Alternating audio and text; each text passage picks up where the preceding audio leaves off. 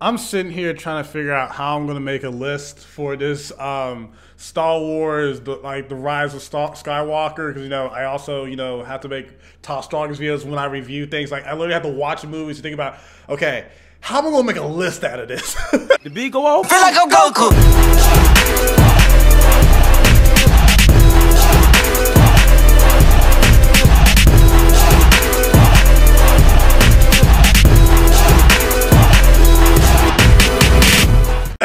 But I like the film,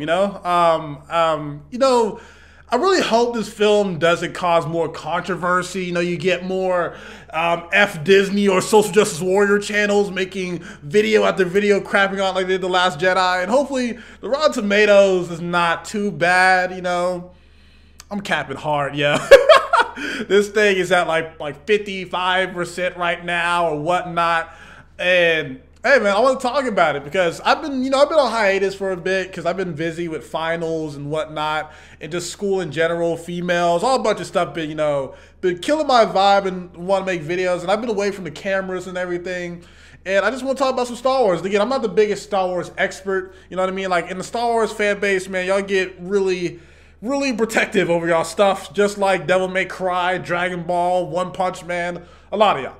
And I'm not the most, expert, but I'm going to make, some top strongest videos. I'm going to talk about like the top 10 strongest Star Wars prequels, characters, Star Wars original trilogy, then Star Wars, the new trilogy, right? And I was going to really talk about how like pretty much new generation series of like for example, Boruto, Dragon Ball Super, Star Wars, etc. They've been kind of disappointing, but I still like Dragon Ball Super. And I really thought, since I saw Jeremy Jahns pretty much crap all over this film, just getting a lot of bad vibes. And I don't know, maybe I'm a guy who likes mediocre to bad movies because I like just the fan service and whatnot, or bad shows, but I didn't think it was that bad, honestly. I feel like a lot of people are kind of overreacting because they just want that feeling of like the original trilogy or they got from like the prequels. And bro, these movies are better than the prequels, bro. Like, granted, the prequel movie I like the most is Revenge of the Sith.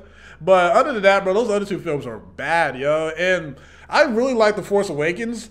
The Last Jedi, it was like a high A for me, then lower down to like a 7 to 6, right? Because just a lot of story plots were just kind of cut just to oh my god, subverted. But with The Force Awakens, no spoilers, but the only problem with this film is the pacing is ridiculously fast. Like, because with Endgame and Avengers Infinity War, the pacing was like fast, but like it was controlled. Like it was like, for example, like the speed limit is like 75. Avengers Endgame was going like maybe 80. Okay, like maybe 85. Bro, Rise of Skywalker is going 90, 95, bro. Like this transition, cut. Oh, we gotta get this going. But they did their best with what they got because the actress who played Leia, she passed away. Did a great job with her. Even though there's some things I felt like it would be better if she was alive. R.I.P. But they did the best they could. Rey, look, no spoilers, but y'all gonna hate me for how I rank her on this list. Y'all gonna hate me. I'm just gonna let you know. Y'all gonna hate me. It is what it is. I took the blows for Kefla, Cal. I took the blows for Nero versus Dante. And also, if I remove the comments or whatever, because the thing is, it's a rarity if I remove comments. It's only when I get nothing but negative comments and it's not constructive at all. And because you get your negative comments, but it becomes majority, instead of people actually caring about what you did in the video, people just like to pile on to the negativity. They have every right to remove the comments once. Nigga, whoever says, be a man and keep that. Nigga, if you get enough views and get enough hate train, you're going to get annoyed at, bro, I'm at school or I'm running on track and I get every alert. It's like, F you don't know Star Wars. You don't know this series or that series. I'm like, okay, bet. You can still watch the video, but just tired of how y'all constantly attacking me. I have every right to do that. Get off. What the hell? Be a man. Nigga, suck my... Anyway. So yeah, Rey, really powerful. Ben, or Kylo, bro, Kylo, he's really proving himself to be one of the stronger characters in the series, because it's so weird how he stopped the Jedi Bolt in Force Awakens. Then he kind of got beat by Rey before she even learned her powers. But I think they've been stepping up his powers each movie, and I think he really reached his peak in this. Finn, man, I'm not gonna lie to you, man. He's kind of reduced to like, you know, best friend slash, you know, friend zone slash yelling black man. That's, you know what I mean? Like, I love the actor, but like, bro, that's mostly what he be doing. Poe, I think his name's Poe. I think I don't know if I'm confused with Kung Fu Panda. He does a great job. You know what I mean? Like, I think Finn and Poe never really reached their full potential. Well, I think Poe did, but like Finn, he never really reached it, in my opinion. They're still helpful, like, you know, it's still useful in the story. Palpatine, you know, he's in here, no spoilers, but you know, he does his thing, you know, kind of repetitive, but he does his thing. So yeah, I just really think they did a great job of just trying their best to include fan service to have some type of conclusion. Because honestly, they didn't know what the hell they was doing with this trilogy. This just kept on making new films, and Rian Johnson kind of like, you know, put such a like, you know, F y'all's build up on The Last Jedi that they didn't know what to do. And I honestly kind of glad they actually was able to figure it out. Because bro, knowing this trilogy, bro, I didn't know it was gonna be like the finale of the Skywalker saga. It didn't even feel like that at all. Like it really did it until like, you know, they made this film the finale, because you know they want to make more movies and not feel like, you know, they got to keep fan servicing the original trilogy. They had to do it in some way, so that's how they did it. So yeah, pacing extremely fast. It could have been done better. You know what I mean? Not on the level of like Endgame or Infinity War. Story's pretty good. You know, I feel like it was a lot more, like the thing is, Force Awakens was a great setup. The Last Jedi, it just killed the setup, really. Like it killed the original setup and added a whole bunch of new setup that wasn't going to really be good for the overall story. And then the Rise of Skywalker kind of finishes up the build up for Force Awakens, and also kind of like retcons a few of the Last Jedi's, but also fulfills some of it as well. So that's about it there. Characters, you know what I mean? Like Rey is the most powerful she's ever been. Kylo's the most powerful he's ever been. Palpatine's Palpatine, and you know the other characters, they do their thing. And the only thing I have is that they have a lot of problems just adding mini character in there that are important to, like, you know, our side characters, but don't really do anything with them later because there's not enough time. You know what I mean? But yeah, I have to say that this film is definitely better than like The Last Jedi, in my opinion. The Last Jedi is not trash. It just did a lot of stuff, like, you know, I don't really agree with. Like, you know what I mean? I wanted to see an OP Luke Skywalker because I'm a power skill. I love seeing that stuff, but it didn't do it. And it went for more like, you know, more of like a subliminal storytelling. Again, I like Rian Johnson. Like, I mean, I saw like literally Knives Out like a few days ago, and that film was amazing. Like 10 out of 10. It's like one of my favorite films of the year. But he just, you know, his style doesn't really work well with Star Wars apparently. So, yeah.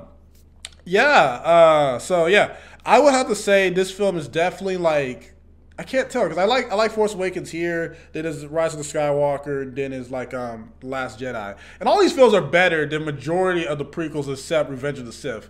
And Revenge of the Sith is tough. I think I put Revenge of the Sith above The Last Jedi, but like there's like, you know, the original trilogy, then like the new trilogy, Revenge of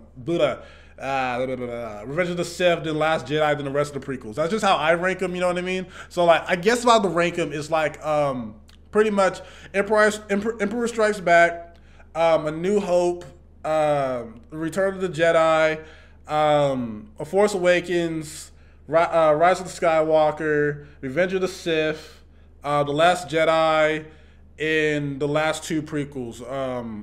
I guess The Phantom Menace is right before last. So yeah, definitely go check this movie out, man. You know, again, you can't be one of those people that like celebrates when the movie you don't like has a low ranking on like Rotten Tomatoes, but then get mad when a movie you do like has a low ranking. You know what I mean? Like, come on, man, just go watch the film, figure out if you like it yourself. You know what I mean? There's a lot of fair YouTubers that don't like this movie as well, but it's like, bro, have your own opinion. So yeah, let's go to the spoilers here. So yeah, Rey is a Palpatine. It is weird because I never really thought they was going to use like a Palpatine bloodline thing, but hey, they had to figure out something to justify how OP Rey's going to be in this. Now, high key, Rey's the strongest Jedi ever, right? The only thing you can say is stronger than her is like Anakin during like, you know, the son, the father, and the daughter thing, when he's able to overpower the son and daughter at the same time, when he's like in full the Chosen One mode. And Anakin, I think, is my favorite character. I don't know. I think because I really like Anakin in the Clone Wars like cartoons, but the movies he's a little rough. But yeah, that's the only one I think can be more powerful than Rey at her full power. But bro, Rey Palpatine / Skywalker beats all your favorite characters, bro. All of them. She beats Yoda, bro. Like, bro, Yoda was like equal to like Palpatine, right? Like equal to him, or at least like, you know, and Mace Windu. Again, Mace Windu could be strong and whatnot. A lot of people say that, you know, the Palpatine was like faking it and whatnot. Palpatine is the strongest he's ever been. Like by the end of this, you know, he absorbs all the power of like Kylo and like Rey. And so yeah, bro. Rey, she shits on most of them. She beats Anakin if he's not at his like peak strength. She beats Darth Vader. She beats Luke because we don't have OP Luke in the canon. We have like Luke who's probably barely stronger than he was in Return of the Jedi, and he's not stronger than like Return of the Jedi. Luke is not stronger than like Darth Sidious. So, and Yoda, come on, man. He's not. Yoda was struggling against like, you know, regular Darth Sidious. This overpowered Darth Sidious, yeah. Rey is stronger than everyone. Kylo Ren, he proves to be like, you know, on par with Rey majority of the film, and they finally do the whole Rey and Kylo thing, Rey and Ben thing. I didn't know that was a thing, but, you know, I kept thinking, like, everyone's just kind of making it a thing. I thought it was going to be, like, you know, Finn, you know what I mean? And also, Finn kept on saying, like, I have something to tell you, Rey.